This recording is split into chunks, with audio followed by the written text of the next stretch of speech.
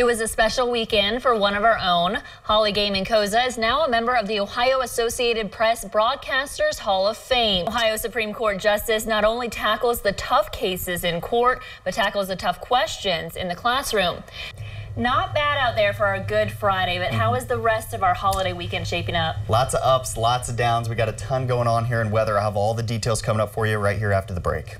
And while at Ohio State University's Lima Regional Campus, President Drake spoke about some recent OSU initiatives that could affect Lima area students.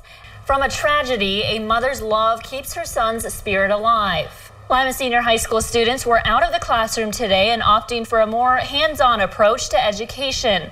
Thanks to the help of Lima Memorial Health System, an Ohio fertility clinic says an alarm system was turned off on a storage tank that malfunctioned in early March and ruined more than 4,000 eggs and embryos. With a lot of concerns recently surrounding personal information and security on Facebook, there are a few things you can do to help keep your data safe. Chad, President Trump mentioned his dismissal of VA Secretary David Shulkin during what was billed as an infrastructure speech near Cleveland today. It was Mr.